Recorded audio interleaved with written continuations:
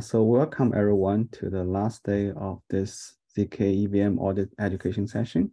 So today we're going to have 4 talks.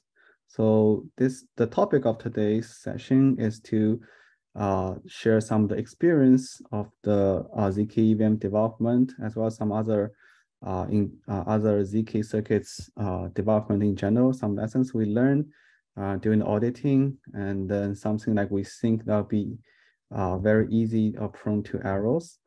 So basically, people are going to share a bunch of things like they have during the zk circuits development. So first, we'll have Barry to talk about the claims. So he wants to think the zkEVM auditing needs to verify.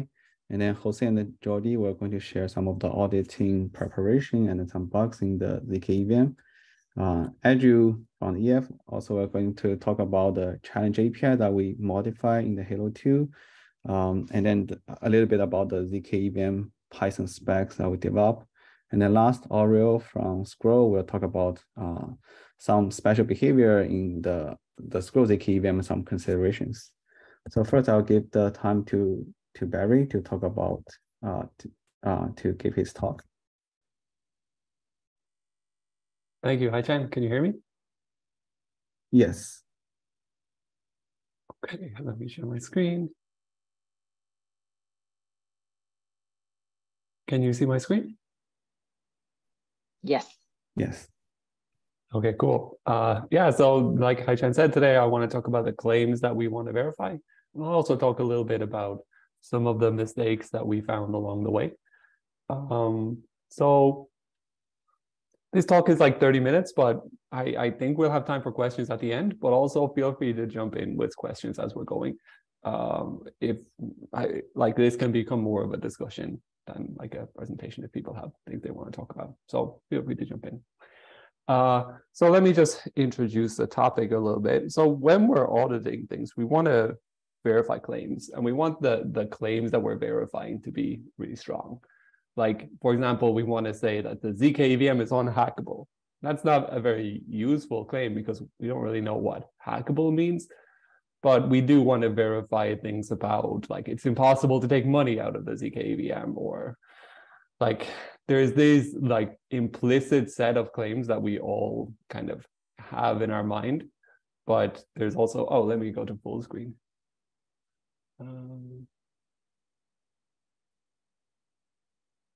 Where is that?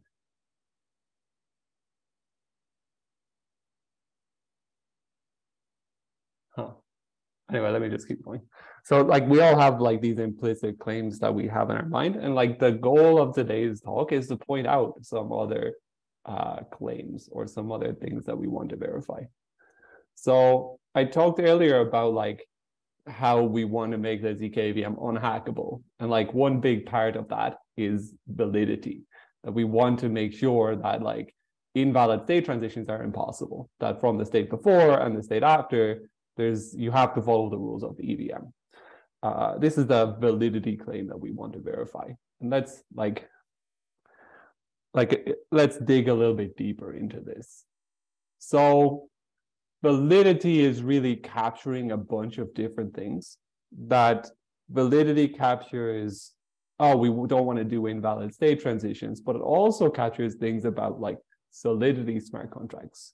For example, the zkEVM is gonna execute these smart contracts, and these contracts are built by people who don't know anything about the zkEVM. They know things about the EVM, and they make smart contracts that's secure in the EVM.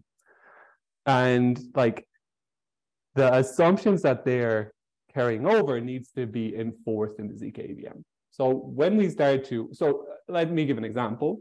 So let's say that like we finish zkEVM and we find that everything is totally fine. The zkEVM is unhackable. But if someone deploys like a common smart contract like Uniswap, that contract is not completely covered by the zkEVM rules. Like this is another thing that we need to be super careful about. And like one example of this is that like the zkEVMs that we're auditing right now are not 100% EVM compatible. And like we learned from previous experience that when we change the EVM, even in a small way, it has these like huge cascading changes. Like one example of this was like repricing some gas opcodes broke a whole bunch of smart contracts. There was a bunch of smart contracts that would give like 10,000 gas to do a whole bunch of operations, and when the 10,000 gas wasn't enough, it failed. The contract wasn't able to kind of continue.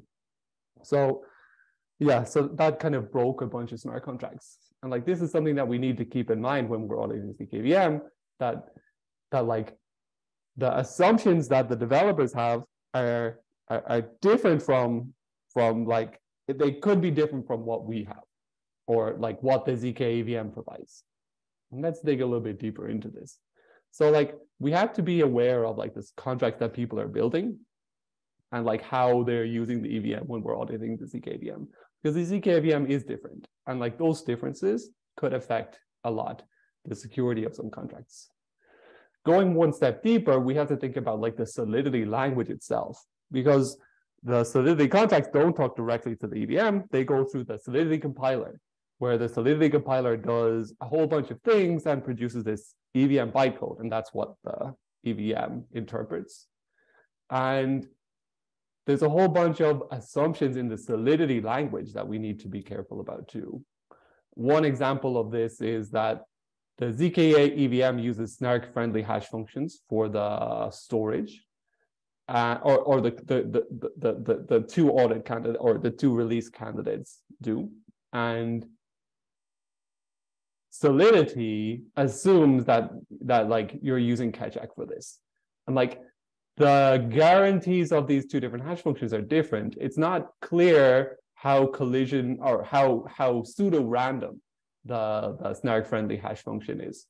So one potential attack is that you could try and fill up the Merkle-Patricia tree by producing a whole bunch of like non-random values right. So let me slow down and just expand on that a little bit. So like the way that the storage tree works is that like items are like randomly assigned, and like the depth of the tree is variable. And if you're able to like put items in really inconvenient places in the tree, then you can make the tree grow very deep, and that could be a problem. Like I know now, I also it's important to remember that this is probably not the best example, because if I understand correctly, both of the release candidates have different storage trees, which might have like a fixed depth. And if they have a fixed depth, then this kind of changes the assumptions here a bit. But it's also important to remember, because Solidity uses this for mappings, right? Solidity will, when Solidity does a mapping, it will kind of like randomly assign the value that's mapped to a position in the tree, and then just map that position to 1. And like, this is another thing, this is another Solidity assumption that we need to be super careful about, because with the zkEVM, because this is changing something that Solidity had assumed was going to be different. And this is another place where I think we could find some bugs when we're looking at the interfaces of like these 3 different systems that we're talking about. So another thing to remember, so this is kind of a fun example of how these 3 things come together. So when we were making zkEVM, we thought about removing gas, right? We thought that like, why do you need to have gas? Isn't like the size of a proof an implicit gas limit? Why not just remove it? And that would help everybody. But it turns out that gas is a really important security feature. And gas is used in zkEVM. Gas is used in EVM by Solidity developers to limit what a certain contract can do. It's also used by Solidity. So when in Solidity, you have 2 ways of sending money. Well, you have more, but like, let's just say 2. You have transfer and you have call.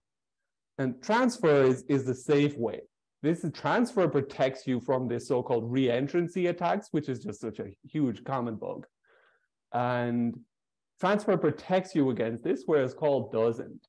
And like, how does this work? Well, Solidity, there is no transfer opcode in the zkEVM, in the EVM.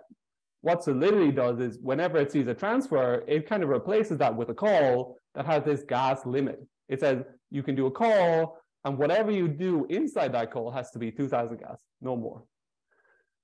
And if gas disappeared, if we decided to say, oh, gas isn't important, we can get rid of gas, then every transfer would become like a re-entrancy attack vector, right? Because we would remove the protection. The protection here is the gas limit, because 2,000 gas isn't enough to do a re-entrancy attack, because it's not enough to do another call.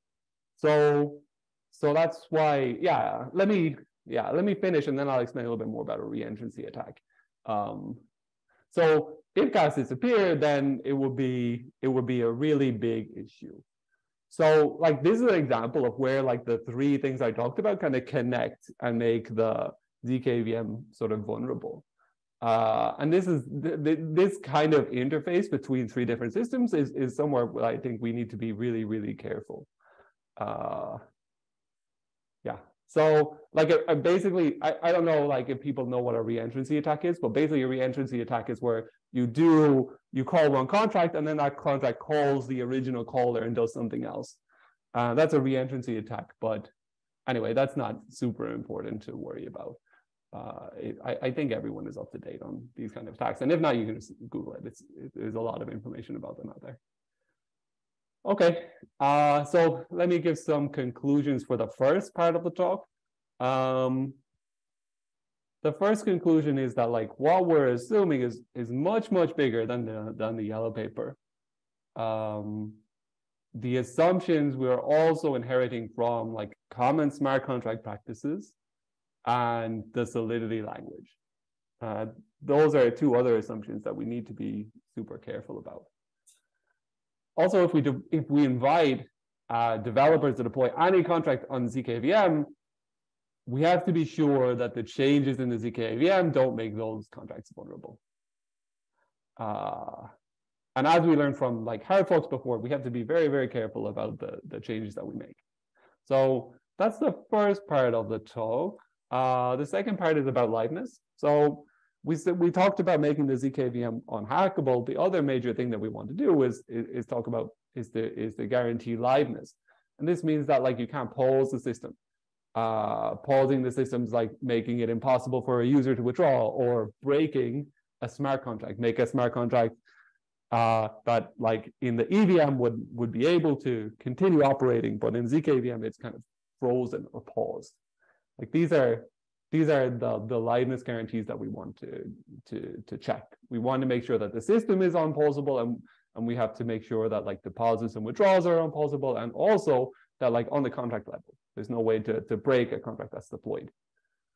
So the first thing to talk about here is like the gas price changes. There's some gas price changes included in zk in the release candidates, and we want to make sure that those gas price changes don't break other smart contracts or other common smart contracts. Like one example of this is that like, I don't know if people still use this pattern in solidity, but like it's often the case where you have like a limited amount of gas and you need to do a whole bunch of things. And people definitely still use this pattern where you have a limited amount of gas, you want to do a whole bunch of things.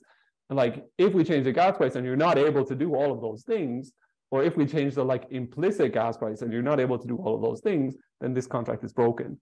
And like, this is extra difficult because DeFi kind of has this pattern of like composing a whole bunch of different contracts together in like arbitrary ways. And like, if you're able to build like this kind of string of calls that you need to do, like Aave needs to call Uniswap and Uniswap needs to call, I don't know, another one. And like, then you go back and you go through this cycle and like you need to do a whole bunch of these different things. If those kind of things are broken, then that can break like some downstream DeFi smart contracts. So gas price changes need to be very carefully considered. And like searching for these like places where gas prices are broken is something we should definitely do. I don't know if that fits into like zkEVM auditing or not, but like maybe we should definitely do that. And okay, so basically like if a contract or if like a chain of contracts get paused, that can be really bad. Like that can break the like liveness guarantee. That can break the like like if DAI got paused, that would be a disaster, or if Uniswap got paused, that would be a disaster. And like that's a worst case scenario, but like there's other scenarios where like it's a little bit, it's not as bad, but it's still terrible. And that's where like you have like, oh, I have this contract that's dependent upon Uniswap and DAI, and it works on mainnet, but on zkEVM it doesn't work. Like that's another thing that we have to be super careful about. We have this like, the other thing to mention is that like I think that like there's gas price, and then there's implicit gas price. That like there's the explicit gas price, and then there's the actual gas price that exists. And like that's maybe another thing to worry about, the economics of like, oh, I'm able to make this block, so, and I'm only able to include like 10 of these opcodes. That means that like economically the fees are going to be a bit higher for this transaction. But yeah, anyway, just be careful about the implicit gas price as well as the explicit gas price. Yeah, and like maybe that's a good output from the auditing, to have a list of, to have like a mapping of the implicit gas price to the explicit gas price. I think that would be a really good exercise to sort of get familiar with the actual cost of these different opcodes. Cool. And like the implicit gas price is broken into two pieces. Like the first part of the implicit gas price is the prover cost and the call data gas cost. Like both of those things will affect the implicit gas cost. The other major thing is that like if there's a per block limit on certain opcodes, then that also imposes an implicit gas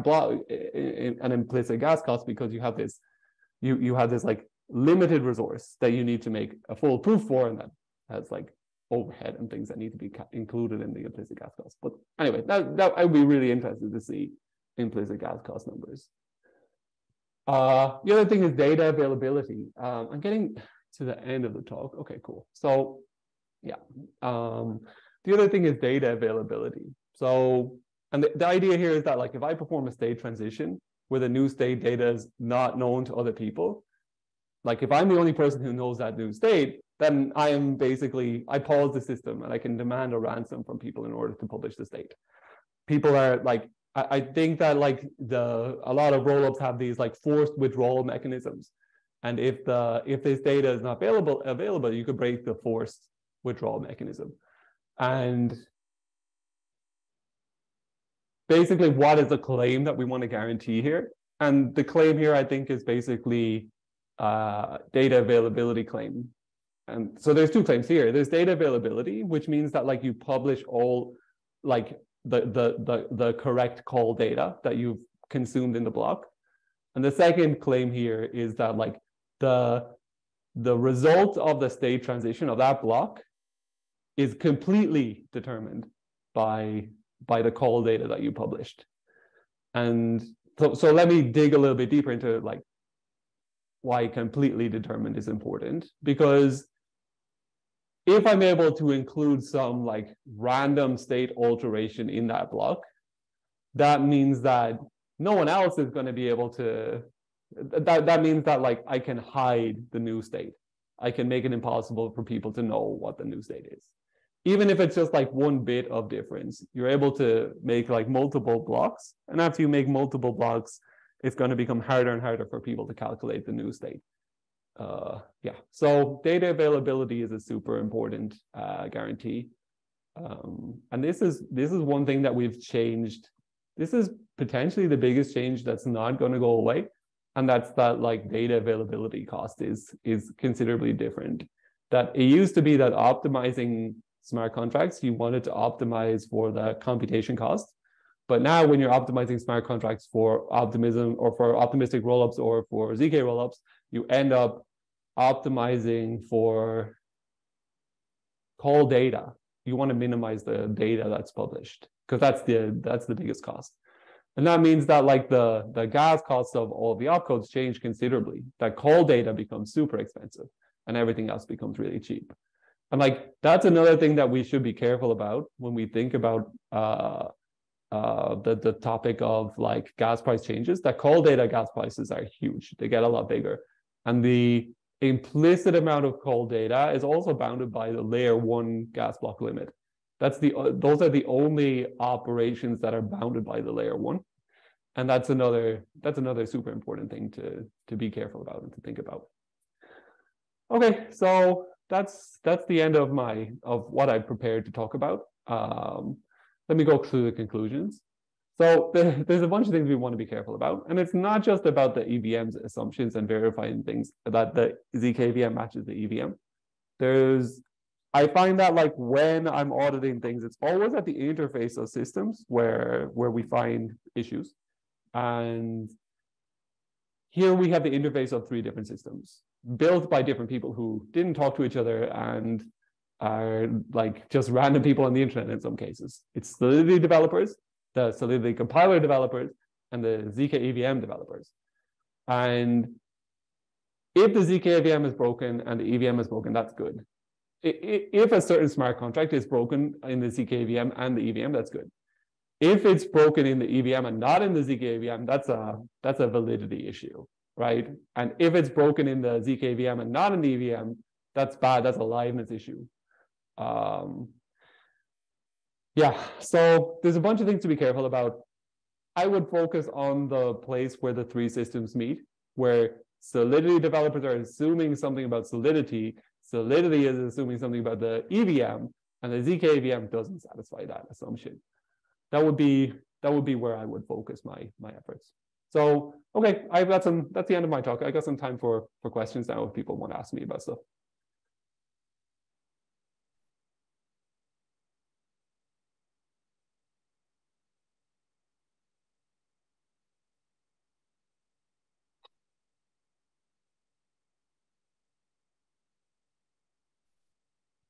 Do you know of anything in particular that is not well specified in the yellow paper or that's different in practice?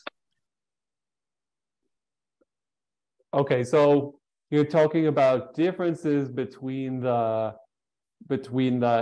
EVM and the zkEVM, or No, the mainnet EVM. Is that something that you know that's like not clear in the yellow paper? I think that the yellow paper is quite difficult to understand. I think there's a whole bunch, like it's formal, and like I also think it's a little bit out of date with the current EVM, and it's definitely out of date with the current zkEVM, because like the zkEVM doesn't include 1559 and things like that. But yeah, the Solidity yellow paper is just quite difficult to understand. And I think that like the place that I would check is like the newer things, because I think it hasn't been like people have tried to keep it up to date, but it's quite difficult to keep it up to date. So I would say like the newer hard forks and opcodes and things will be like one place to check. And just in general, just be careful about the yellow paper. It's quite difficult to understand. I'm glad it's not just me. But yeah, good point about the newer stuff. Okay, so got another question in the chat from Mikhail. What if the EVM is fixed change broken after zkEVM was deployed? If a bug in EVM will be rebased as feature after discovery? Okay, so like this is basically a question about, okay, what if there's some 0-day or issue in EVM? Will the zkEVM be updated to include a fix for this bug? I don't know. That's a good question. Like, and that touches on like, should we have upgradability features at all? Like, should the zkEVM be like constant without changes?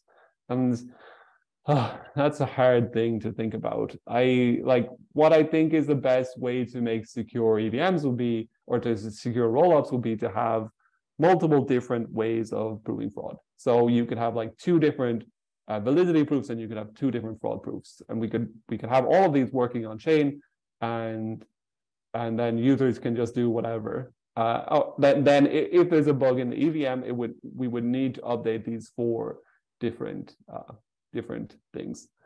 I'm not crazy. I'm not crazy about having an upgradability feature, especially in long run, because all upgradability features are like allow you to also just steal all the money, which is not good. So yeah, I don't know. I think. I think that like there are things that we could do having upgradability features, like having like a very long delay and allowing users to withdraw, but it doesn't really give you the same, like being able to withdraw is, you're still losing stuff. Like if there's contracts deployed and network effect and stuff, it's really hard to upgrade those or to withdraw those. But anyway, I think that like there's definitely certain class of places where we would have to do an upgrade, and I don't know exactly how we would go about doing that. And I hope that's helpful.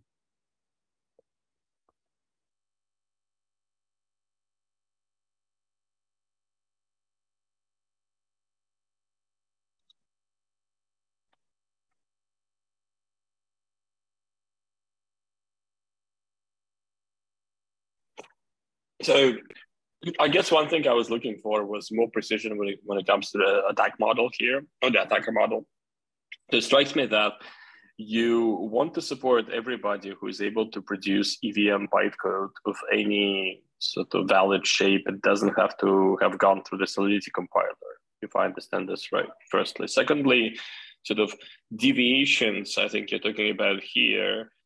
I mean, effectively focus on runtime deviations under any input, if I'm not mistaken, right? So in principle, there are different ways to test for that, do with or without relying on, commonly deployed smart contracts, let's say. So can you just, try to, I don't know, focusing on the attacker model, can you try to summarize that a little bit? Sure, okay. Yeah, so I think because it seems like in principle you could have multiple attacker models too, but I think it's helpful to spell it out. Okay, so I think it's easier to have multiple attacker models. I think that like there's the attacker who wants to break a contract that's deployed.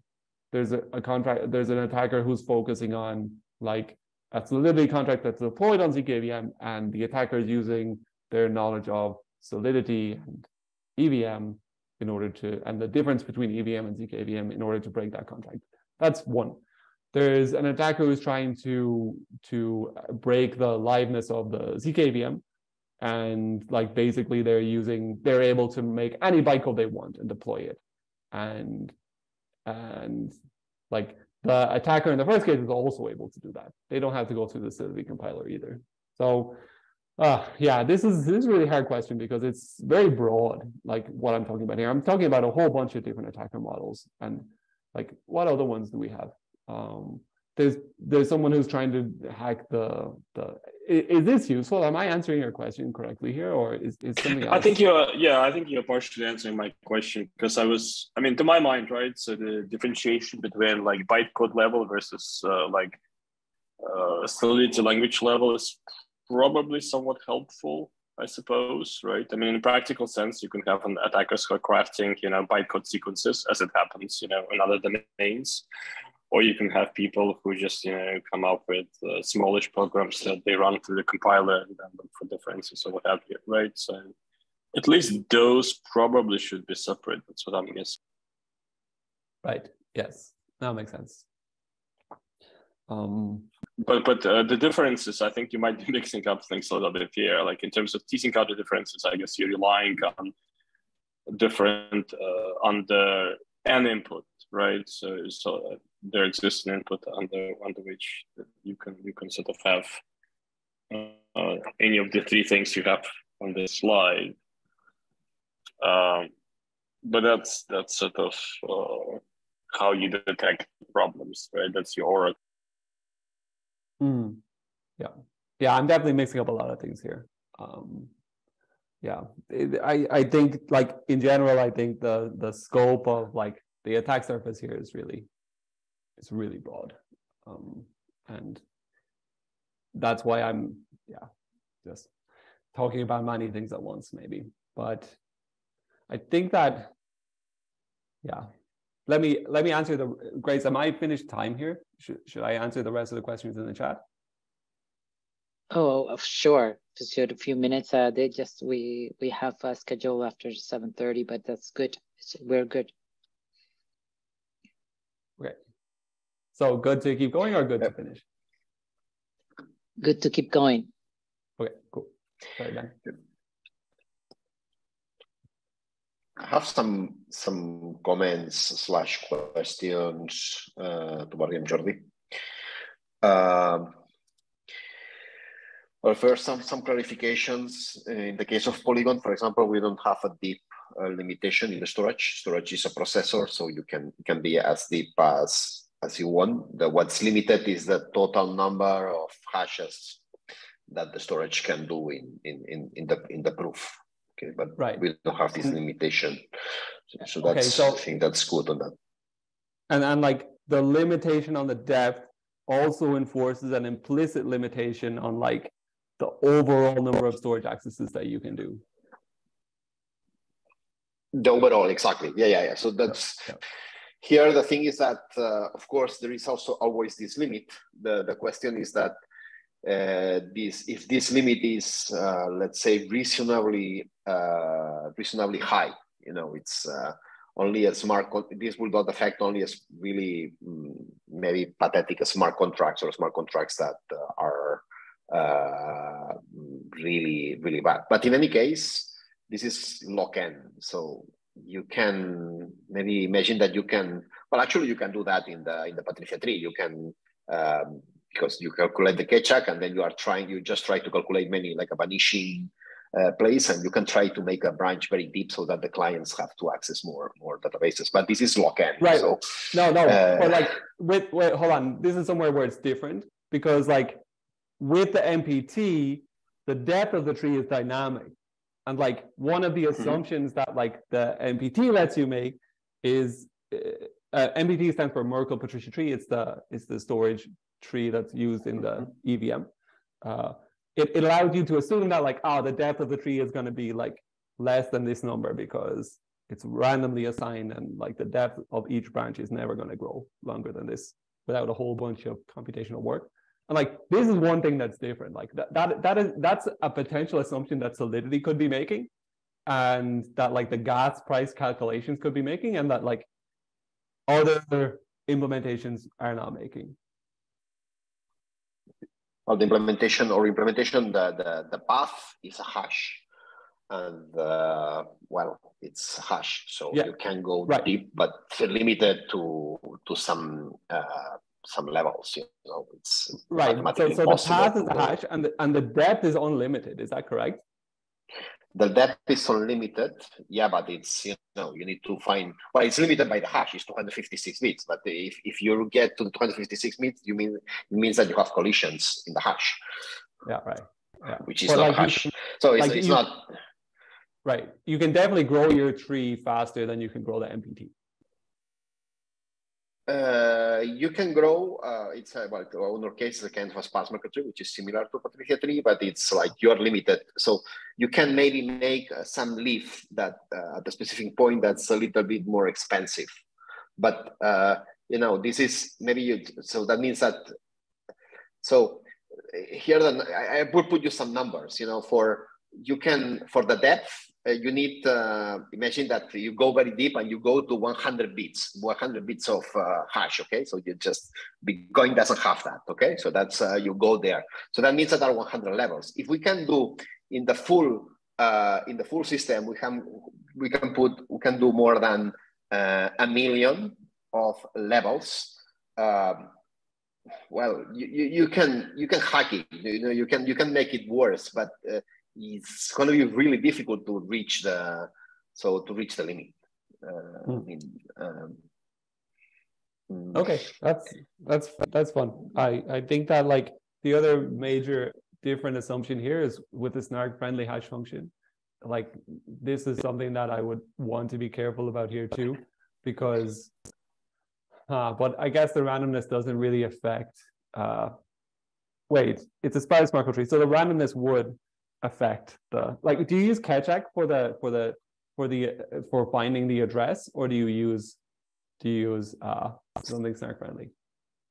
Well, we use a snark friendly for the tree structure itself, but solidity, so for the smart contracts, they are using Ketchup to find in general, Solidity use the Ketchup to find the storage place. So actually, in the case of Solidity, it's both. But yeah. Yeah, I think that makes me feel a bit better. Yeah, this is one thing. Yes. The other is yeah.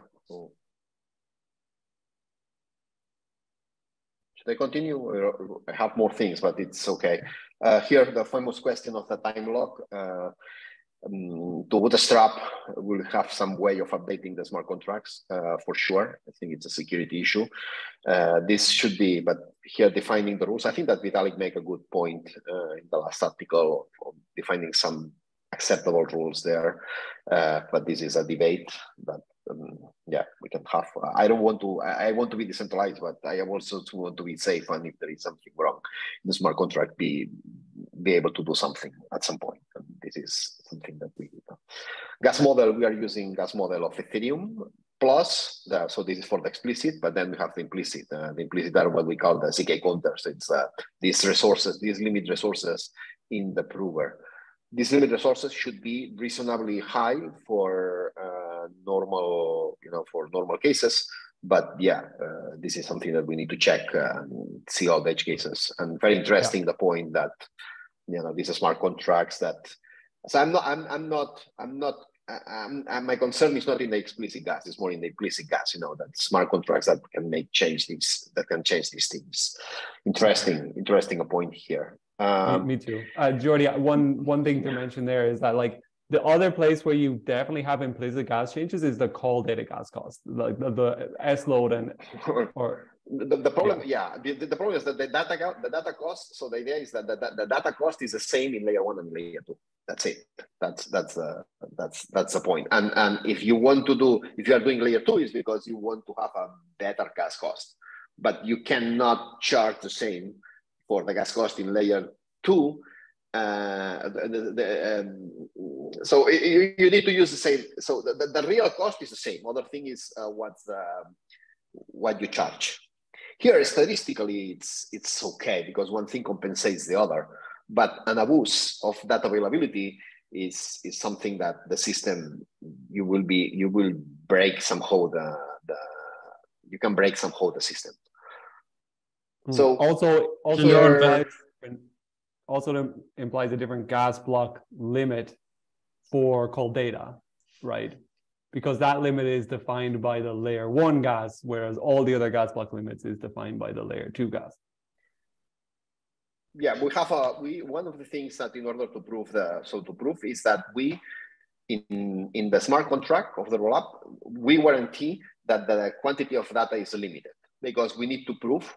So our constraint or idea is that you put some data, and even if it's random data, you should be able to generate a proof. Maybe it's a proof that this data goes nowhere, so that doesn't change the state. Okay, it's just no operation. But the proof should be always able to prove that whatever data you are putting there, it can be random data, it can be transactions with a wrong nonce, transactions with a valid or invalid signature, transactions with a wrong RLP format, or you can put any data, and the prover should be able to prove that this data has a state transition. So you should be able to build the proof.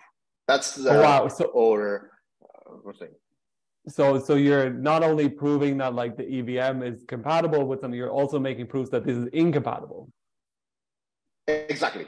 So this is and this is very important. This is very important for the what we call forced transactions. Forced transactions is a layer 2 transaction that the user can put in layer 1.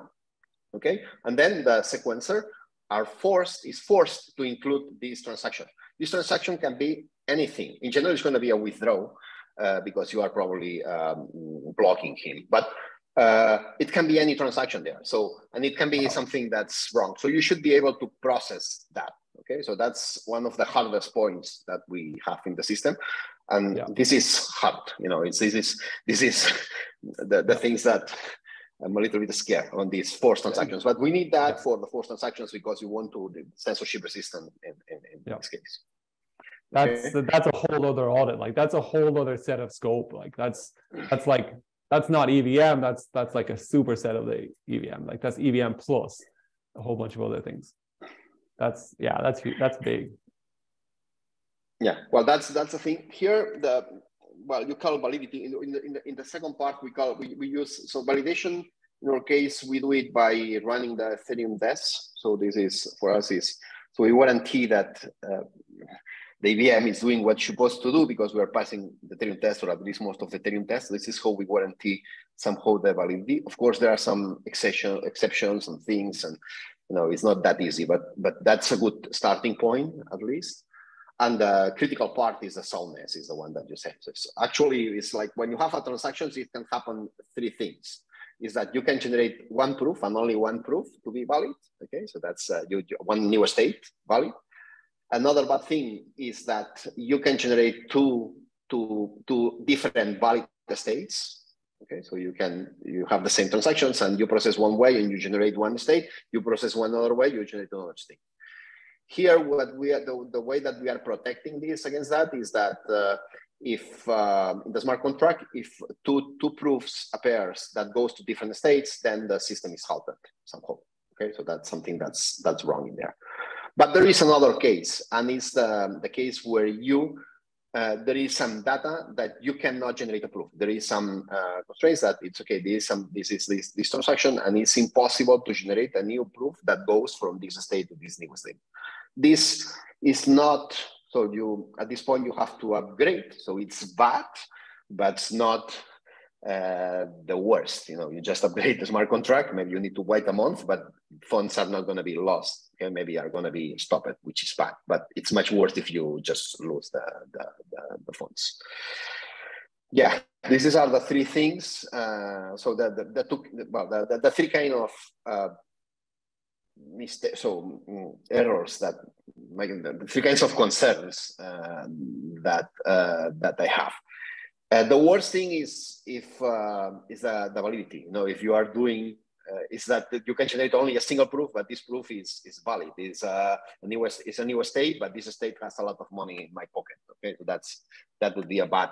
That would be the worst case scenario when you can generate only one proof and this proof is wrong. Is not valid. It's not validity.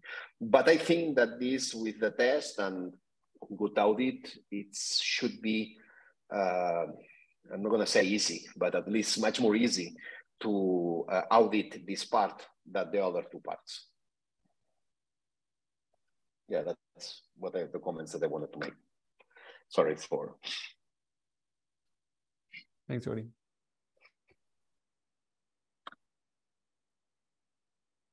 Well, that brings him nicely into his talk, I guess, Jordi. You can take the stage. Yeah, I can. Maybe I can continue. Maybe I will pass the word to Jose. Jose is going to explain a little bit how, what's the criteria for designing the system. Jose, maybe you want to share your screen and have the stage.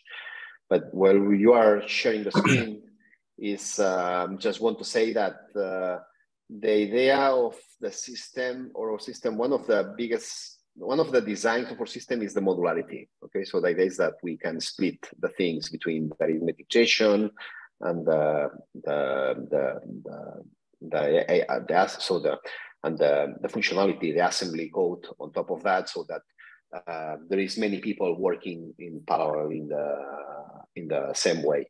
And this also should benefit a lot the auditing, because the pieces are relative. So there are a lot of pieces, but each piece is relatively small. So this should be handleable altogether. But Jose, maybe you can start. Okay, nice. Thank you for the introduction. I'm going to go very quick about the approach that we are following to build the zkEVM. You know that we can follow like a circuit-based approach or state machine approach. Our solution is mainly based on the state machine approach, and each of these has pros and cons. You can see the circuit essentially is a set of connected gates, while a state machine is a sequence of states in which, in a pure state machine, we have relationships between consecutive states. And regarding performance, the main thing that you need to see is, I mean, all these are just a matrix of values, and you need to see how many columns, how many polynomials do you have, and which is the size of these polynomials in the number of values. We've been seeing in these sessions about different state machines.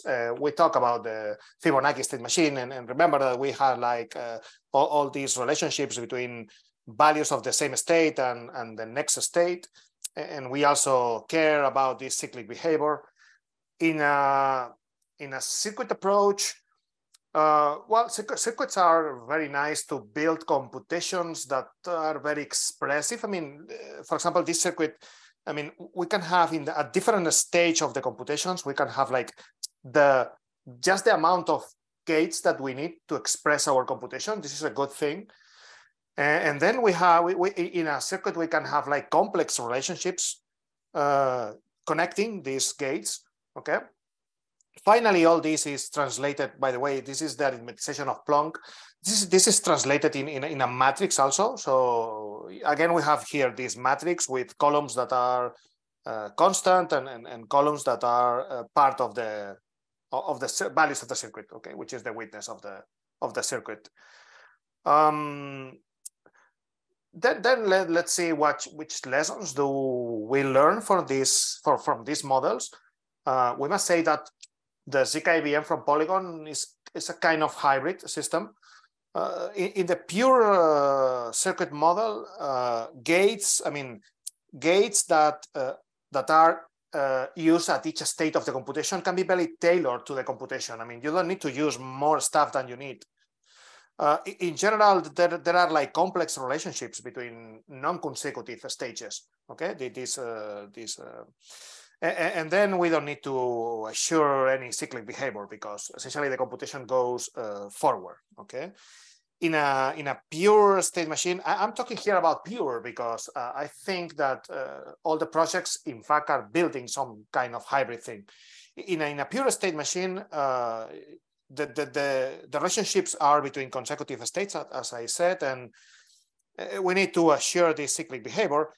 And the main problem that state machines have is that you may end having many columns that are not really used in the computation, but because in the state machine the state always has the same amount of columns, so maybe you are not using some of these columns. Okay, so but when state machines really shine and they are very useful is when the computation involves some kind of branches. You do one thing or the other depending on some value. There is when we find that the state machines behave better in this case than pure circuits.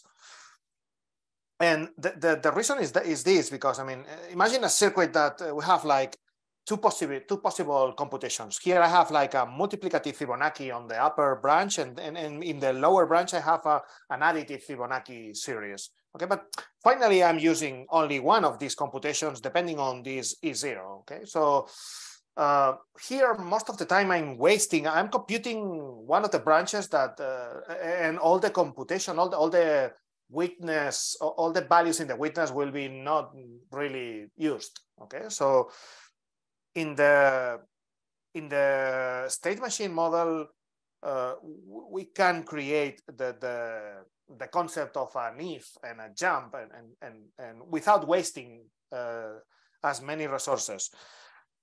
And essentially this is, we're going to read if we have jumps or not from this assembly. And the idea is to change from one state to the next one according to instructions. Okay, this is the approach of Polygon, among others. And then to manage jumps, we also introduce some program counters, and we jump to the correct instruction. And we find that in this way, the execution trace of the state machine is only computing really useful values. Okay. And this is why the main model for the main computation is in fact a state machine. It doesn't mean that we are not thinking in mixing this with other possibilities, but the main computation is based on a state machine. And but as I said, the main problem is that if we build a huge matrix with a lot of columns, I probably we're going to end with in many states we are going to end with a lot of values that are not really meaningful, and we are just nullifying them in some way. So the other big idea when building, or the lesson that we learned when building the zkEVM, the Polygon zkEVM, was to in fact split the computation in different computation execution traces, and then each state machine, each processor, each executor. If you remember our talk about the Fibonacci state machine, each executor is creating a particular piece of the execution trace with the correct columns for the computation that this state machine is doing. And then we have the specific pill that is enforcing the identities or the relationships that this trace must fulfill. And finally, we are building like an architecture in which we have like several microprocessors or microstructures. Each of them is devoted to compute some part of the processing of the Ethereum transaction. And then we are connecting them. And then in one processor, if you remember the talk of Jordi of the first day, he said that we have like 3 inputs. We have values that you can put on the main state machine without any validation, because the validity of these values is going to be achieved in this secondary processor. And then we do lookups to assure that this is fulfilled. And this is I would say that this structure with different processors, trying to use the correct or try to use the best approach, the best model for each computation and so on is I think is what we have learned as we have developed the zkEVM. And with a great vision, I must say, from Jordi, or with great intuitions about which were the best ones. I don't know, Jordi, if you want to complete a little bit what we have learned also here. Yeah, from many things. Well, we learned one of the things that was interesting was the step to Goldilocks. Goldilocks just reduced all the witness computation from 256 to 64 bits. That means that even if we have, for example, actually we have around 650 polynomials, but they are 64 bits. So if we compare with, for example, with a 256 bits, then it's like having 150 polynomials all together. Okay, so that's and the execution, the witness computation, the execution is really fast. The other point, it reduces the RAM, maybe, right? I mean, among other things, it reduces quite a lot. It reduces the RAM, but the execution is also that's big. The other thing is more subtle, but it's the fact of using state machines, specialized state machines, special state machines that they just do very strict things, so a concrete thing. Well, this has a lot of advantages. The first is that one of the advantages is, for example, the parallelization of them. So because the state machine is doing just a specific thing, and a lot of times is doing the same thing many times, you can parallelize this quite well in general. Okay, so that's the point, because that's the thing. The second is the number of constraints. This is because we put all the logic, all the complex part of the logic in the assembly. The number of constraints of the system, the polynomial identities, is quite small. So we are talking with, I don't know, it's like something like 200 polynomial constraints or 300 polynomial constraints. No, it's a little bit more, but yeah, maybe 400. But in any case, it's a little bit more. It's at least number of polynomials, but it's a relatively a small number, because in the arithmetization it's just a processor. We don't care what's running on top of that. It's just a processor. So this is a good learning. You know, the quantity of lines of code that you need to audit in the arithmetization, which is the PIL, is this language that we build for that, is relatively small and concrete. Okay, and the other thing that's important is that the PIL only affects the soundness. Okay, so the PIL don't really affect, or doesn't affect very much in the validity part, you know, because at the end it's a processor. Processor it's just well, you need to check that the processor is doing what it's supposed to do. But the processor is very simple, so it's very easy to verify that. Okay. This modularity that, as I mentioned, you know, the having a specific language is abstraction of making a language for arithmetization, and another abstraction of making a language for building the zkEVM itself. You know, the assembly that's building on top. This simplify it a lot, the development, because we can have specialized people working in these tools. Of course, this requires some investment in tooling, but this is mainly what we have been doing. So all the tooling for debugging, for checking, for seeing the values, all this is split. So this it has been very helpful to divide the work inside our team. But this should also help a lot in divide the work between the auditors. Okay? An auditor can focus in the arithmetization of the ketchup state machine, or the arithmetization of the arith, or a procedure that's computing the CDSA in the ROM, or a procedure that's computing the molmut opcode in the ROM, or the procedure that's parsing the RLP. So you can really split the pieces and focus in auditing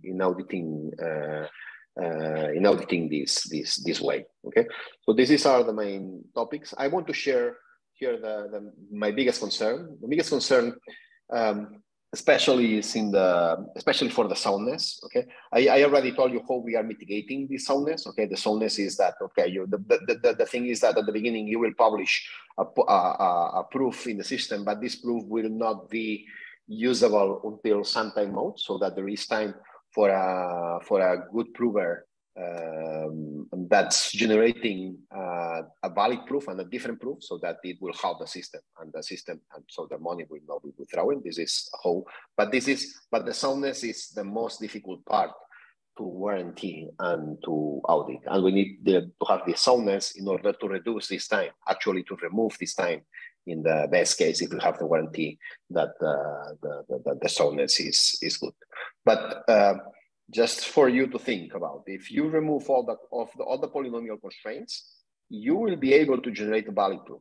The problem is that you will be able to generate many valid proofs that goes to different ways. Okay, but the good one, it's gonna be the good one. You will always be able to generate the good one. Okay, so that's one of the points. And here for the biggest concern probably is that the assembly language is, okay, the processor is not like a standard processor. It's a processor that's a little bit different of the standard processors, and they have some explicit things that are unique to the ZK. Actually, it's a processor that's not computing things. It's a processor that's checking things. Okay, so and the way it works is that in general is that you put the data, so all the data that the processor uses, you can freely put, anybody can put, and then you are just checking that this data that you put is okay, is valid. So instead of, so this processor does not multiply, but this processor checks that the multiplication is done the right way. This processor doesn't read values from the memory, but this processor checks that the value that you propose to the system is actually in the right place in the memory. Okay, so it's a process. It's a processor about. It's more about checking than about computing. And this differential, you know, this differential way, you need to change a little bit your mind in the way you write the programs or the way you audit and you check the programs. Okay, and this is probably the most difficult part that we need to get used to. That is learning a new language. We did it in the team. It's a really new language, so but this is probably the most, probably I would say this is the most difficult part. And yeah, this soundness. Just want to mention, for example, one of the bugs that we already found. Maybe Jose, you can comment. But for example, in the sparse Merkle tree, there is an assumption that I think that when you are emptying the, well, some edge cases, and when you are emptying, you need to do some extra validations. You need to be sure that when you are removing one value from the sparse Merkle tree, then this value must exist in the system. So we didn't check that this value didn't exist. So this could be a vulnerability. So it's very much about checking everything and being sure that you don't miss anything.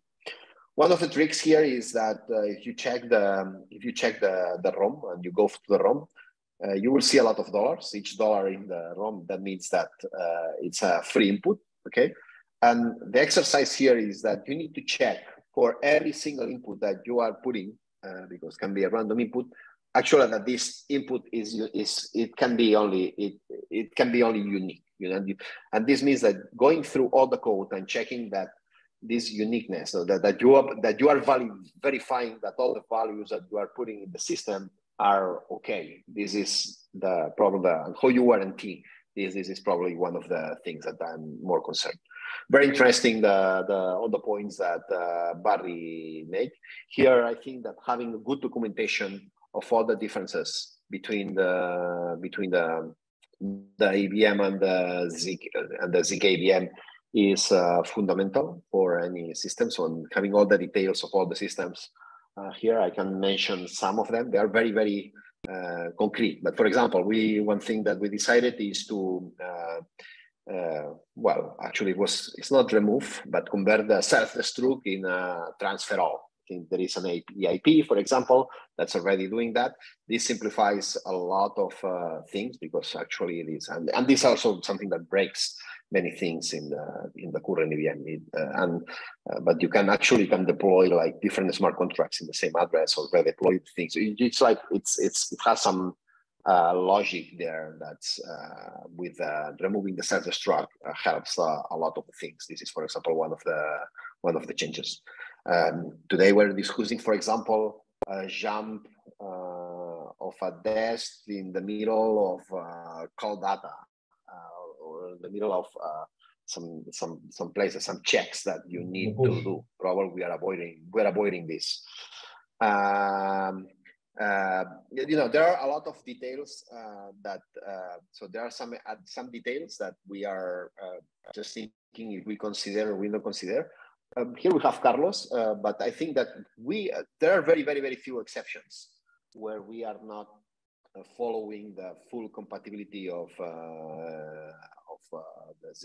the EVM. And in those exceptions, for example, in this case, Solidity doesn't generate a code like that. So this is, for example, if you are not doing something very crazy, you will never notice the difference.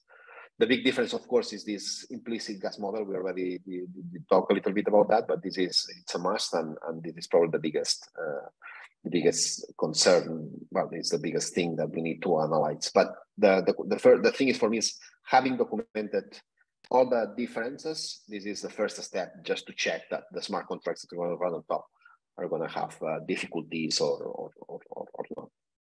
Okay. And yeah, and just to finish, maybe just share a little bit. I want to put just a list of the things that needs to be audited. Let me share the screen. I stopped. Okay. Let me see. I want to put this one. Just here.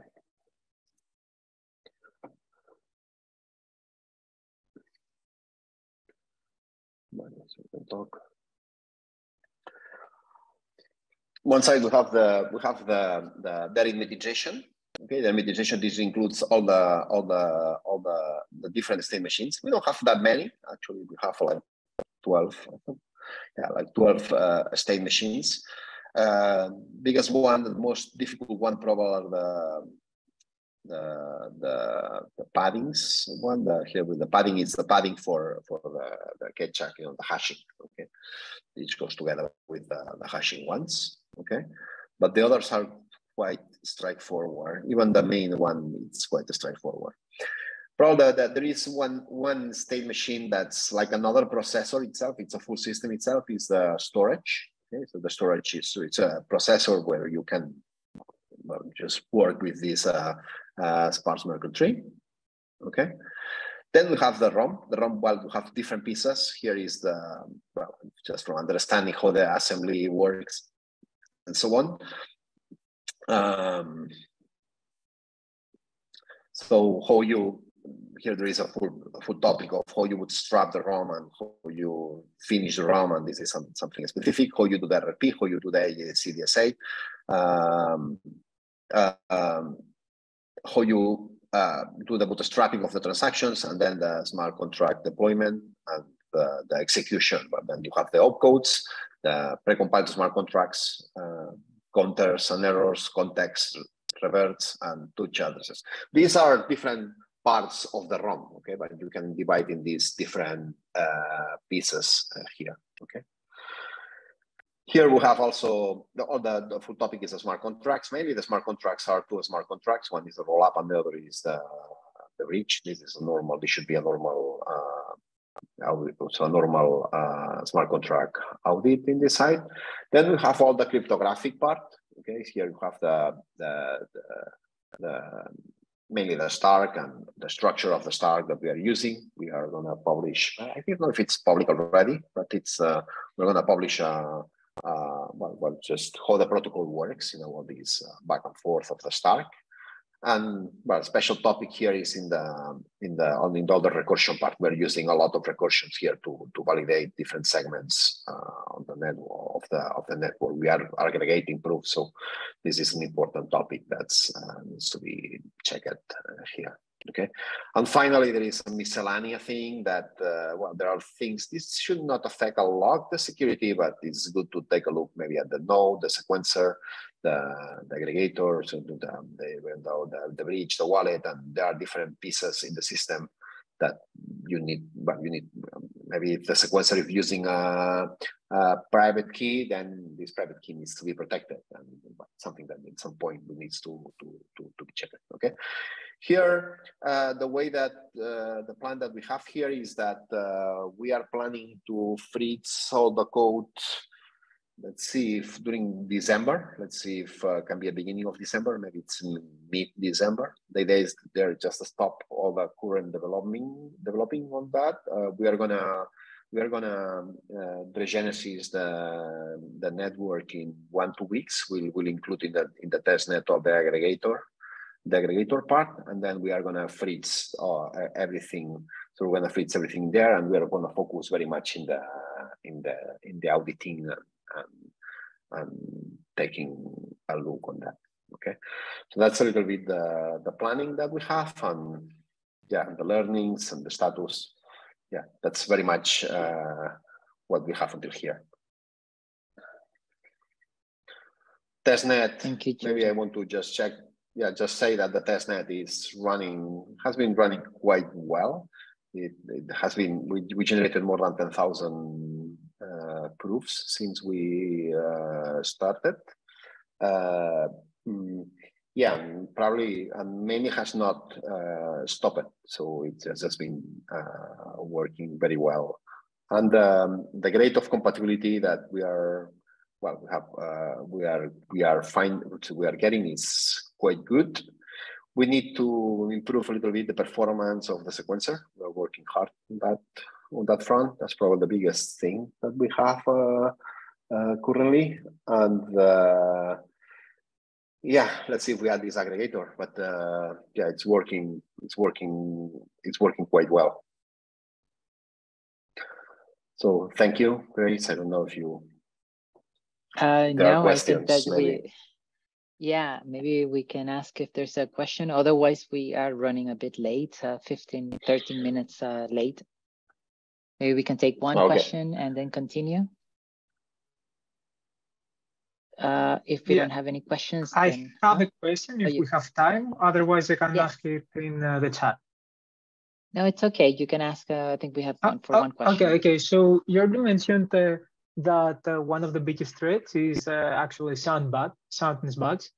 So can you provide an explicit example of what can go wrong? For example, in which component there might be a bug and how an attacker could exploit. For example, if the arithmetization somewhere is wrong, which component will be the buggy one and how someone will be able to exploit that? Yeah, mainly is from the mitigation perspective is that you forget some constraint in the pillow. Yeah. So that's the typical thing. Okay. But but in the wrong part, for example, let me put you an explicit example. Imagine that you are doing a division. Okay. We don't have an arithmetic state machine that computes divisions, that checks divisions, but we have a state machine that checks multiplications.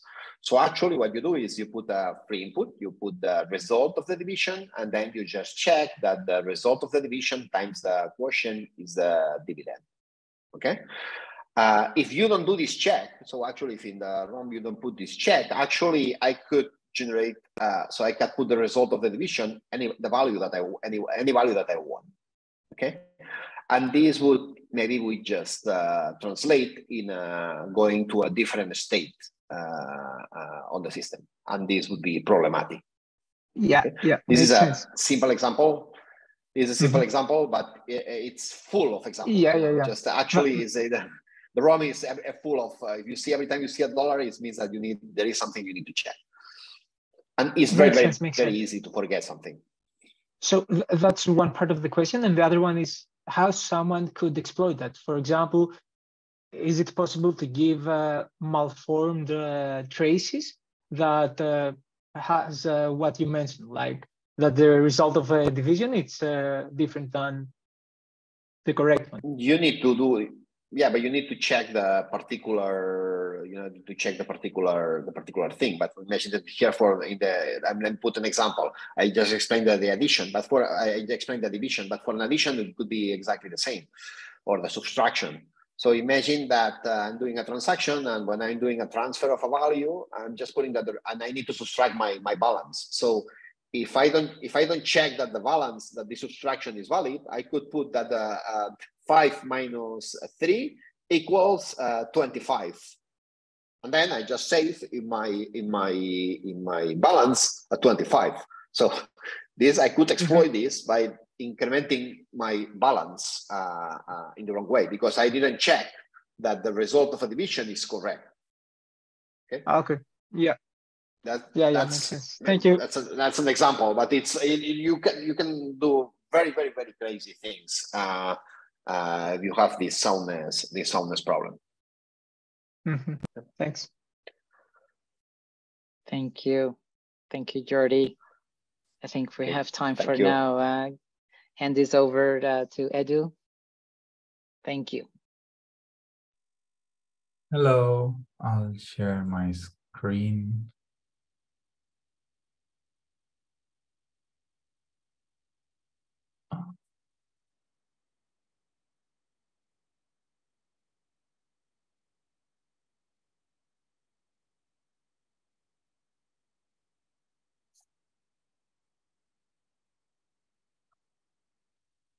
Can you see my screen?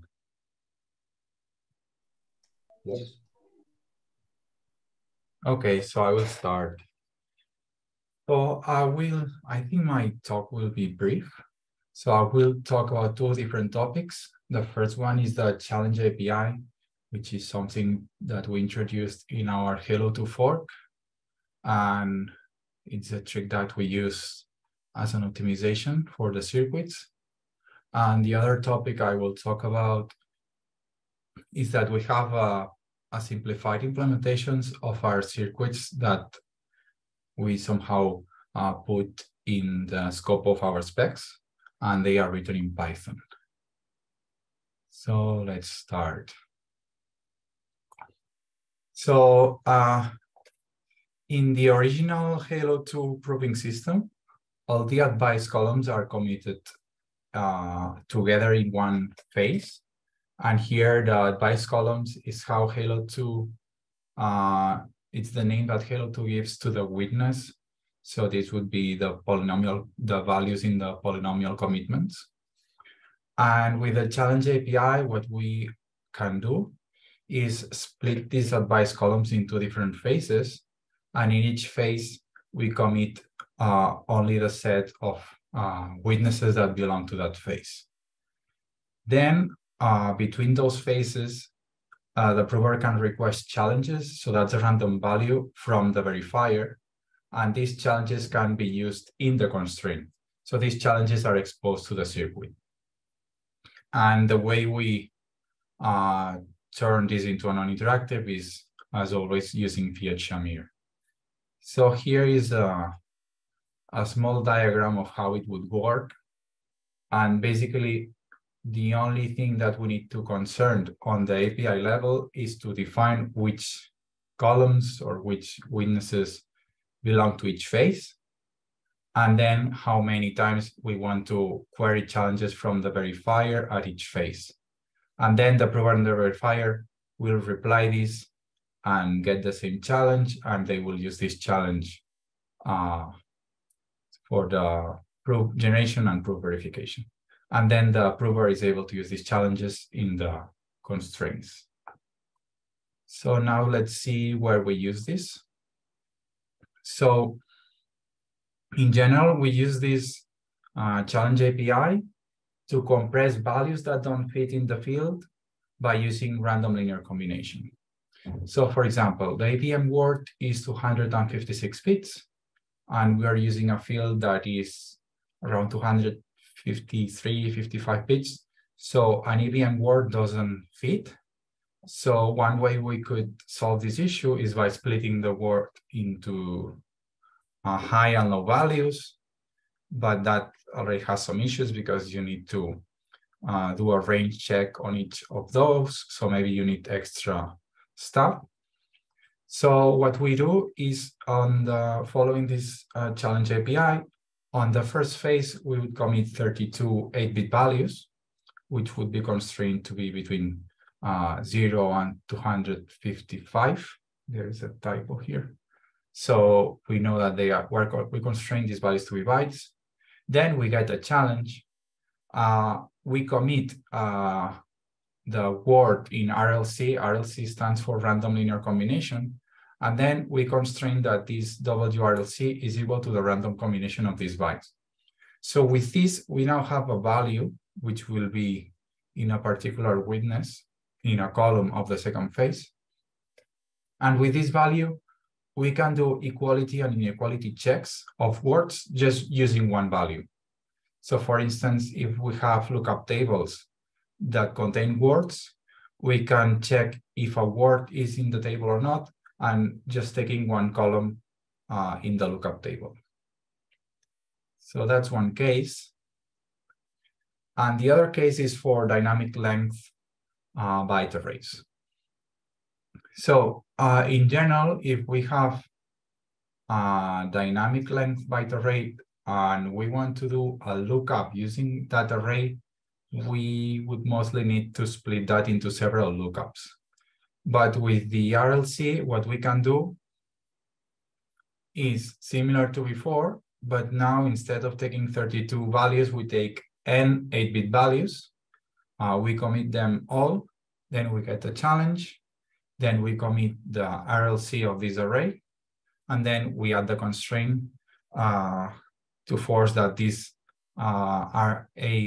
the array RLC is equal to the random linear combination of its bytes. And with this, again, we can do equality or inequality checks of this array just using one value, and it doesn't matter how big the array was. And we use this trick to verify ketchups. So what this allows us is that we have an array that we want to hash, and instead of maybe doing one lookup per ketchup f, so that's the function that runs iteratively and keeps absorbing a list of bytes, we can take all the bytes and calculate the RLC, and then with a single lookup, we're able to prove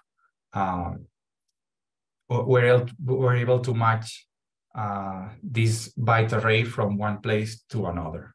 And in this case, the lookup would be a table that contains the result of the verification of the ketchup verification.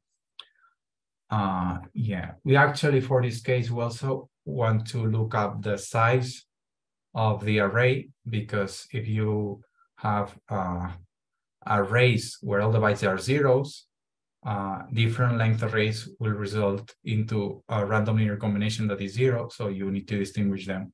So we also add the length to the lookup. So some final notes on this challenge API is that we are adding some complexity to the proving system, and in turn we get this optimization where we can get equality checks or inequality checks with one value.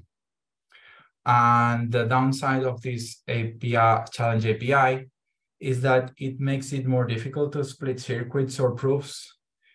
So if we have different circuits and we want to calculate different proofs for each circuit and then aggregate them, if these circuits are doing lookups from one to the other and they are using RLC, they require the randomness to match. So these circuits need to commit, then derive a challenge that is the same for both circuits, and then use this challenge with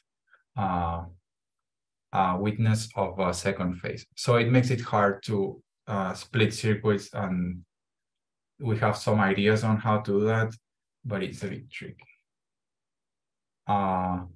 So this is the first topic. Maybe I will ask if there are some questions about this topic.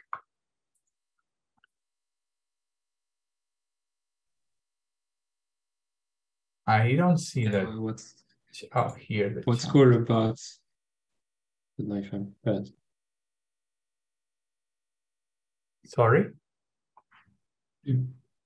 Yeah, what's cool about the challenge API is that we can actually re-implement the lookups and multi-set equality and copy equalities on top of the challenge API as a chip. And then we can remove it from the Halo 2. In fact, there are also things this is a good idea. Mm-hmm. That's all. It's not. So it was not a question, right? It was a comment? It was a comment. Okay, thank you. Okay, so if there are more questions, maybe you can ask later while I will continue. So the second topic is this Python simplified implementation that we have that I think can be useful for auditors. It's very useful for us to review the circuits. So on one hand, we have the circuits that in our case are written with Halo 2, and these can be theirs and verbose. So if you just get an implemented circuit, sometimes it takes more time and effort to understand what's going on.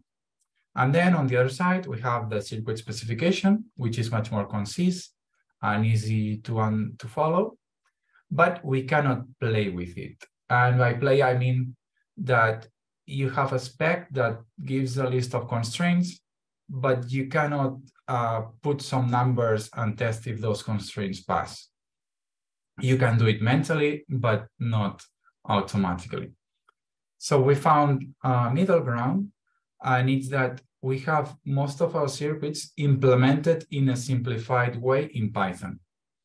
So for instance, every time we have a polynomial constraint, what we do in the Python implementation is we just use an assert on equality checks for arithmetic expressions.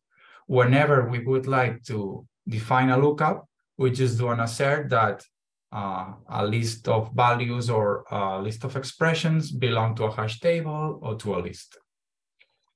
And with this, we achieve a higher level of readability, but we can play with different inputs, test some assumptions, try to break it, iterating quickly. And here I have two examples.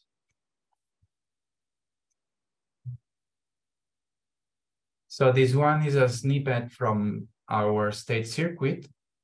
And in this case, this circuit is modeled as the verification of the transition between one row and another. And for instance, here we can see that we have ifs, and of course, in a circuit, you cannot do ifs. But the idea is that as circuit developers, we know how an if is translated to a circuit. It gets, it doesn't look as clear as an if in Python. So here we may just read an if with the understanding that we can see the match of this if and the corresponding expression, and we can do this translation very mechanically. So in this case, when we have an if with a statement, we just, an expression, we just multiply the expression to the constraint, and if we have a negation, it just one minus the expression. So in this case, for instance, we can see that just an equality to 0, we are just, here we just have an assert. The ifs is, as I said, here in this case, we just have an if. We don't have very strict rules. We just try to make it easy to understand and give all the details so that when the circuit is implemented, the translation should be mechanical. So for instance, here, this could be a range check with a polynomial expression. In this case, since it's just two values, we don't need to do a lookup. And we even have nested ifs, which would just be applying the rule of translating an if to an expression. You can just write this into an arithmetic expression and so on. Or here, there is an assert range. So we would expect to have a table with all the possible values and then do a lookup. And also another good thing about this is that it makes it easier to test some inputs and debug constraints that don't pass, because this is Python. So if the assert fails, you will just get exactly the line and a trace of where it failed. And here is another quick example. This is from the copy circuit. And in this case, this Python simplification models the idea of having different rotations so that from one constraint, we can access 3 different rows. And we just model this by passing a list of rows and using indexes to access one, the first row, the second, or the third. And in this case, as I said, we are not very strict of how we model this because the aim is to make it easy to understand. So here there is this type, which is the constraint system, which just mimics the an object that outputs expression. So for instance, here the condition is the same as an if.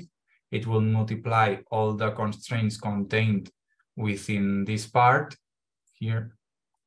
All the constraints will be multiplied by this kind of selector.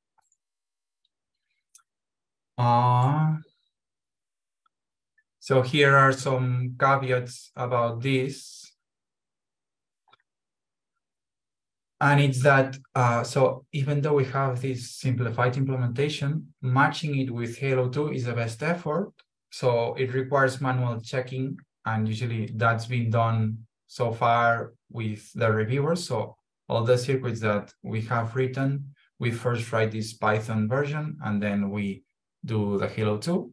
And it's easier to verify the correctness of the constraints in the Python version, and then for the circuit version in Halo 2, we just need to make sure that the translation is correct.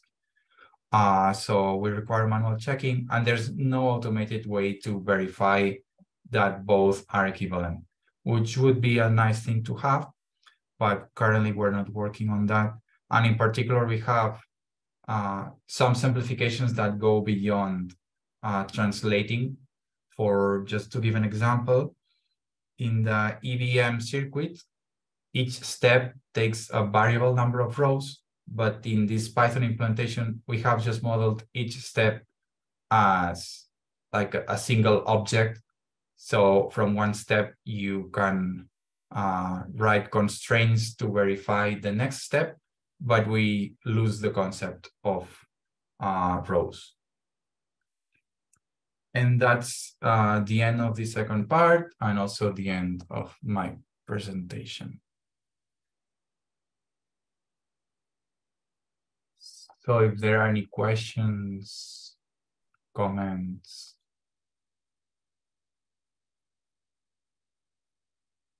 So one quick question about the spec. Yes. So basically, like your current spec is essentially, you can think of it as kind of reference implementations of the circuits. So did you get a chance to identify there's any bugs in the spec, like while you're maintaining the code base of the Python code? So we have identified many bugs through this Python implementation, and the process that we follow is that first we write the Python implementation, and then we have a review process with our peers. And in that phase, we have found a lot of bugs. Okay. Then we fix the bugs that we encounter, and then after that Python implementation is merged, then we work on the Halo 2 circuit implementation. I see. I also have one quick question. I have seen that in your Python implementation, you have like something like a unit test for each circuit. Is it possible to actually provide something like what we can provide to the scroll zkEVM, basically some execution traces that will run through the whole zkEVM? Is that possible to do it with the Python implementation? No, currently not. I mean, it's doable, but we don't have that prepared. Okay. And if that was the case, then for any input that you could give in the Python implementation, the final output that said that for some execution traces you can't produce a proof should be the same across the two systems, right? Yes. Okay. Thanks.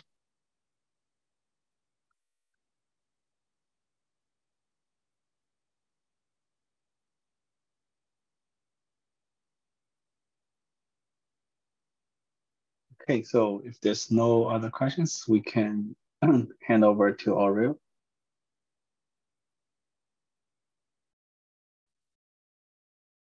Hi, everyone. We can share this.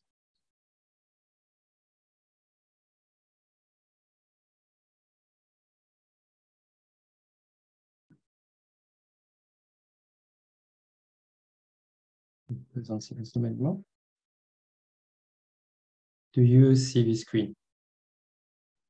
Yes, we can see a screen. All right.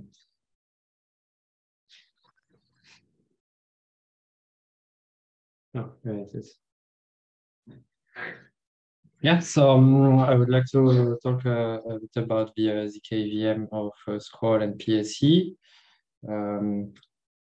So we had a big introduction already, very detailed from Haitian over the past sessions.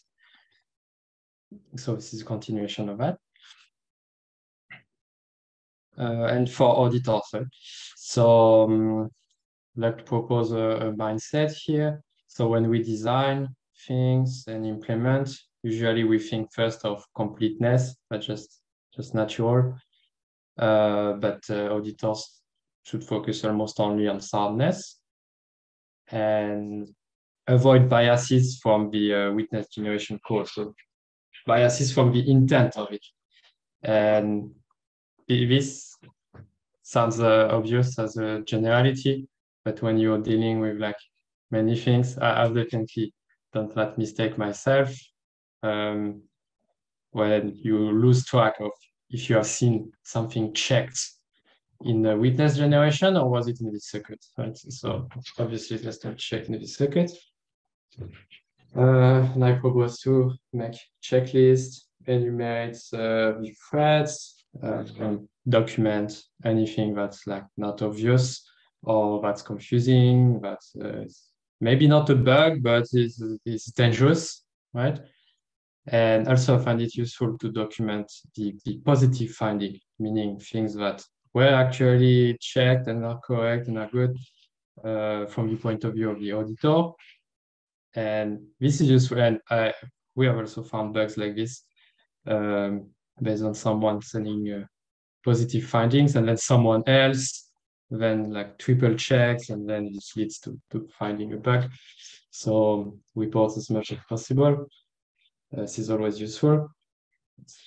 And the rest of those slides, they are basically the worst kind. So it's just a list. So all the explanation about how it works, I refer to previous sessions by Haishan and the spec, Python implementation, and so on. So here I'm only giving a list of pointers for inspiration. I hope to inspire. So some more generalities.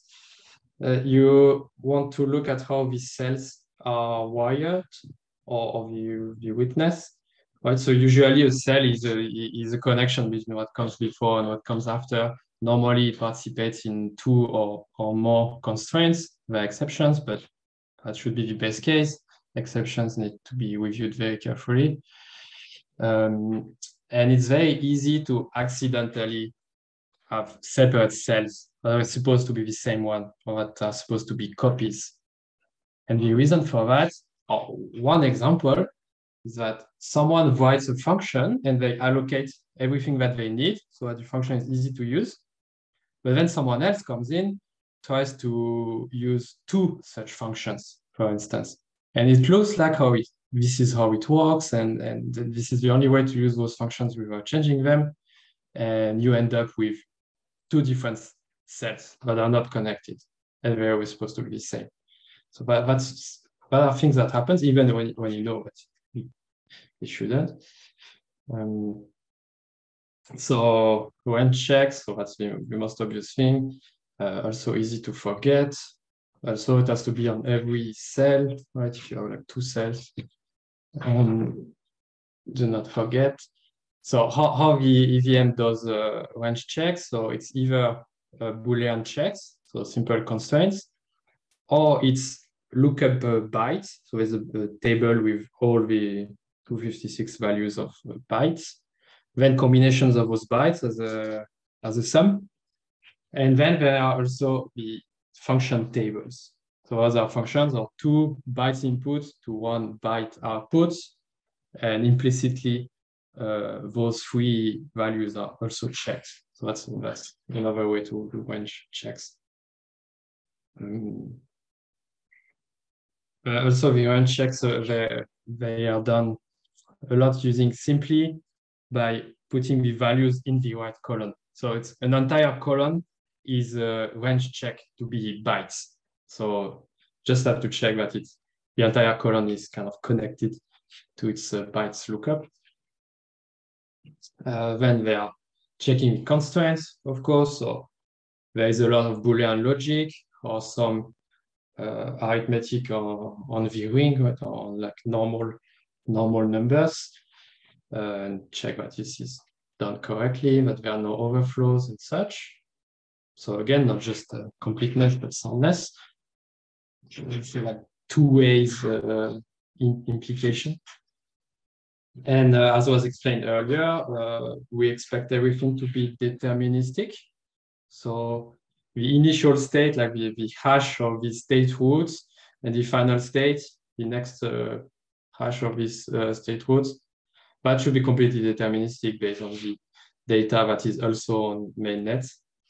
There might be exceptions. There are like little pockets of non-determinism, And some places, for instance, for equality checks or for division and stuff, but the outcome should be completely deterministic.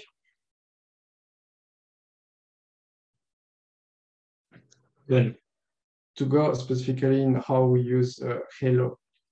So that's the mental model here. This is we say columns. The Polygon team says a polynomial. That's the same. And the gates, they are applied on the entire columns, on every rows. And that's why we need selectors. So selectors, the gates would be like the columns here. And this is a good representation here because you see that the gates, they tend to use multiple rows, and also they are holes. There are some cells that are not used. So that's something to know. Difference, in case you learned about Halo 2 from some other place, we use it quite differently. So in particular in VVM, the selectors, they are all dynamic. So when they are static, it's easy because it's at compile time. It just has to be right there. But in VVM, they are dynamic. So we have to check that first the range of the selectors. They can be Boolean or they can be multi-valued. There are some places where it's 0, 1, or 2, this sort of things, right? And there's some, we could say selector is like the instruction of the opcode of the instruction. So need to review all these ranges. Need to make sure that these selectors are actually enabled, right? Because Hoover could just put some zeros everywhere. So there must be some logic there. And generally, we have to think about every row and every possible combination of selectors. So when the selectors, they can be mutually exclusive and some can be independent, activated at the same time. So we have to think about what happens in all cases, and again at every row. So that was the generic. Then we have a little difficulty here in the structure of the columns, is that usually the data, it doesn't match the size of the column, so we're going to need some padding. So then you can ask, is it possible to have padding in the middle or not? What does the padding mean? Can it be misinterpreted by something else? Right. And we have another kind of padding, which is for zero knowledge. This is the blinding factors. That's something we want to remove, but right now it's there and it complicates things a little. So that's something to look at.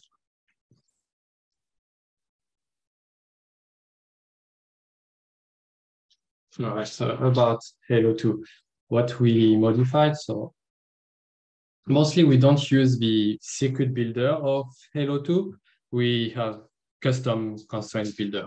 Each circuit has its own way with some business logic inside.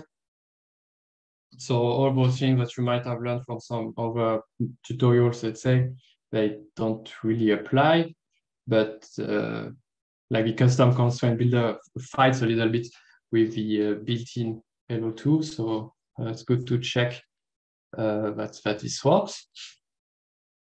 We want to disable the zk features. So for instance, there are no blinding factors in the commitments, and probably we're going to remove them in the tables as well, like those blue ones. So that will simplify things if we do it, but just then we need to check that this was disabled correctly. Another important change is it uses the KZG polynomial commitment with the Planck multi-open protocol. So this needs to be checked as well. I guess there will be a scope for that.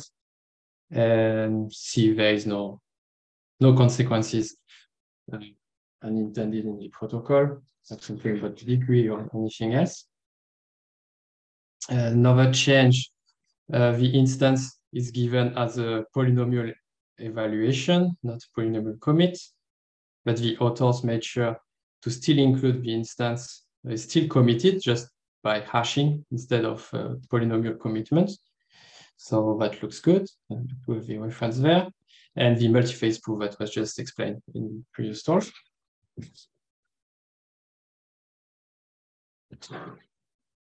Besides that, then we can look at the EVM. So all these circuits, they tend to have a structure like this, where there is a start and an end and some intermediate values.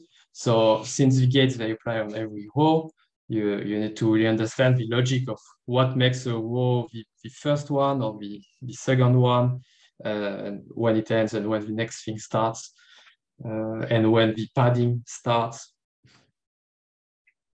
So that's initial final conditions. In the example of the processor circuit that processes instructions, its initial states and final, this is called the begin block and end block. And then you have some nesting inside. Then you have begin and end transactions, and you have call, kind of nested calls, and then return. So you need to check in the state transition that the contexts are managed correctly. So one way that contexts are managed is with the call ID that you will find in the source code. And that must be unique. And right now we use another field which is called read-write counter to generate this call ID. So also need to check that this is a good idea, that it fulfills the uniqueness. And we need to check that everything like memory and storage and stack and other things, they are scoped. So there is the scope of a transaction and there is the scope of a contract call and nesting. So something to look at how this is done. Next, we have the steps inside of the processor. So that's one cycle of the EVM. So it looks like this. This is what I was referring to, where you have some selector that says this is the beginning and this is continuation. And you need some counters. You need to check the logic of how this row comes after this one and how this one comes after this one. Also, these steps, they are variable size, as shown on the example here. So there is some logic that from this row here, it tries to look in which position is the next one, right?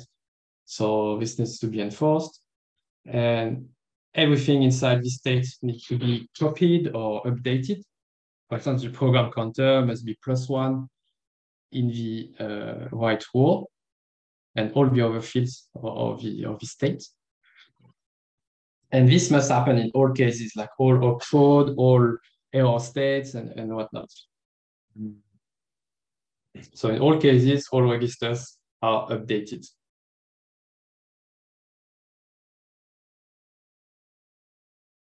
And some of these columns here in the processor, something I mentioned, they need to be connected to lookup tables. So also check that this is all connected, because you could fill this table independently and the connection to lookups happens afterwards in a way, right? First you fill the column, the table, and then you say which ones are looking up into which other columns. So check connection. And some of those cells here, they are not used. So it's a little funny to have so many cells that are not constrained. So probably it's worth thinking a bit about this. Then of course you need to look at the implementation of every opcode. You need to look at the semantics of something that was also mentioned earlier. Like there are so many details of EVM that smart contracts might rely on. Just very many, and some are not obvious. So I don't know how to make a comprehensive list of all the details. For instance, maybe going through all the EIPs and all the yellow paper and looking for things that look funny, as I say, if you understand funny. some examples here. Then there is how lookup tables are used. So in Halo 2, it's intended to be static, just like the selector.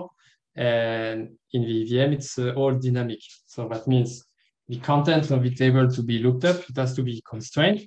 And every single cell of it has to be constrained. Otherwise, that could be, maybe it would be like a write in the memory. You can write anything you want because there are no constraints on that cell. We have found, like the team has found some bugs of this kind. Then to check the way that the read-write hazards or consistency are verified. This involves the call ID from earlier and what's called the read-write counters. This is the recycle counter, basically, like how many operations happened.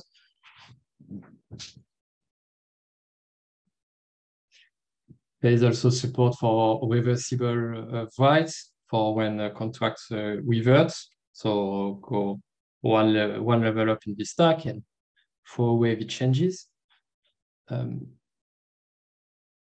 Then a lookup table, usually we put multiple small tables into one big column. And those are isolated using tag, but that was explained in an earlier talk. So we need to check that this is proper, that the tags are correctly used everywhere. And we have also fixed tables, so not just dynamic. And we need to check also the compile time, like generation of those tables.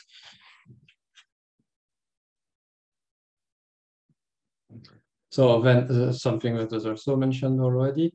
So there's the RLC, it's a way to compress many values into one, so that equalities and lookups are a lot cheaper.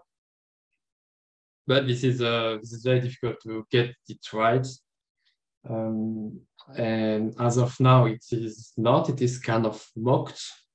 So by the time this gets into the audit, it will be fixed, I suppose. And this needs to be verified. Like this is everywhere. So there needs to be a path of looking at all things that are called RLC in the code and check that they are sound in the way that was explained earlier. So that all inputs are committed correctly. But this is very counterintuitive. I recommend to read this chapter 5 of Justin's book here. The link. It explains exactly with examples of some problems when doing Fiat Shamir. And the multi-phase proof, so that was explained earlier. This is a way to do it soundly. But also it's done in Halo 2 in the lookup. There is already RLC inside. And so it's also a good idea to use that, to use the API that does it correctly inside. All right, so more on Fiat Shamir. You need all the inputs to be hashed, to be part of the instance. And the input is not just about the circuit. So you cannot think only about the circuit. You have to think of the entire protocol. So everything that goes into the transaction that asks mainnet smart contract to do something. So everything that's input into that, which needs to be also part of the instance of the circuit, needs to be committed at the beginning of the proofs. And then we need to check like the flow, how is this data, how is the equality between these inputs at different stages achieved. Then in scope, there's going to be verifying the aggregation, so which is a secret verifier in secrets. This has transcript part. This must verify the gates. So there's a way to compile the gates of the EVM into an aggregator verifier, and then the crypto of it. So crypto is pretty complicated because it's a non-native elliptic arithmetic inside. So in scope, I suppose, will be the contract verifier and how it does the transition, how it accepts. And we also not forget the supply chain of all the dependencies of everywhere. So good to check always.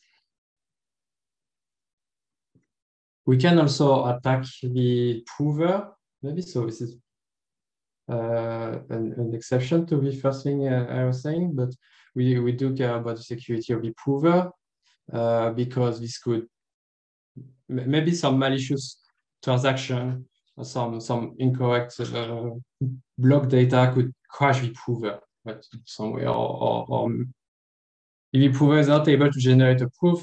This was also discussed just earlier.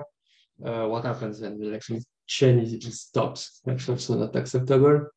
Going to be fairly difficult to reason about the resources of the circuit. We also had the discussion about the charge limit and so on. So the way it's done now, I believe it's those steps. So first there is the block, and then the trace, and then finally the state transitions. So what if you have a problem in the last step, right?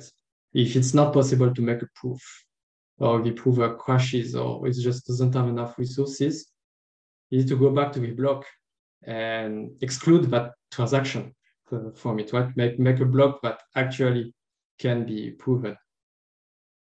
So this sort of reasoning, right, that I'm proposing, and everything else, all ways of crashing software, denial of service. So that was just a list. So now probably several of those issues are worth an entire discussion of their own. So please do discuss it with us. And that is all.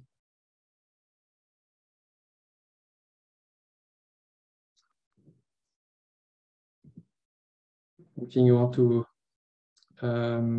go back to maybe? I zipped through it, but this is intended. We can go over these slides again, but that will be shared as well. So I hope people get more ideas about things to check. So bigger checklists.